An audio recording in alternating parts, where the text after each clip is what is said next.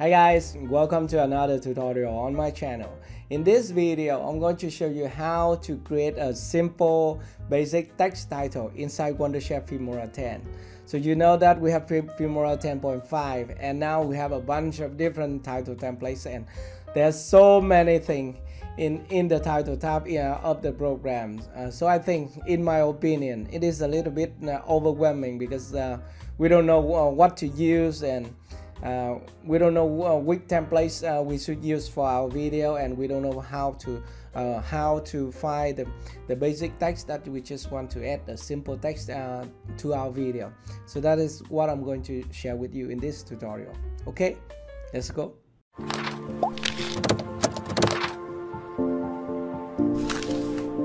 Alright, so as you can see, now I'm inside Filmora 10, and this is my example timeline. Just me playing around at my backyard, nothing fancy here. So we have the title tab here, and we got many title templates. But remember, whenever you want to use any title templates, you have to download them from the internet, because now it is connected to the film stock subscription service of Wondershare. Okay, so make sure that you have internet connection, otherwise it will not work. Okay, so to add a simple text title, I'm going to select title here, and then I'm going to select title again, because I don't want to select other thing here, because they have so many things such as a preset and animation and fancy text, and because I don't like them. Okay, so I'm going to use this one, the first one, title number 1, and it is a simple title with some animation. By the way, we can remove the animation easily. Okay, so just drag and drop this one onto a timeline, and let's put it here at this position on the top track, and it is about 5 seconds. So first thing, I want to reduce the title duration to 3 seconds. Okay, just click here and then reduce the duration 3 seconds. All right, the next thing I want is to go to the advanced edit. Okay, so let's right click and select advanced edit. Okay, so here's the advanced editor of Wondershare Filmora 10. So we can see here we have a timeline here, and maybe I want to delete the preset and also delete this small title here.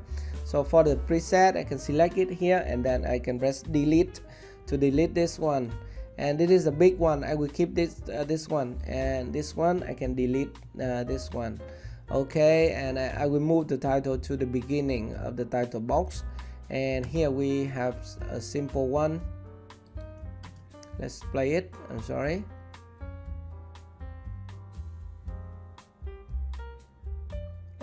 Okay, so here we have the simple one with the animation inside. Yeah, it is a little bit choppy, by the way. It's okay, so we can stop. And now I want to remove the animation first. To do that, we can select the title track here, and then select the animation tab here on the left side and select no animation. You can double click at this one to remove the animation. Okay, and now we have a simple text, and of course you can format the text, such as change the fonts to other type, and you can also increase or reduce the size of the title. Also, you can make it bold, italic, and stuff like that, and you can do so many things with this this title. And on the left side at the customer area, you can also change the color and add the text border, and also add a text shadow, kind of stuff like that. So for example, I can change the text border to black, and also reduce the size to number 2.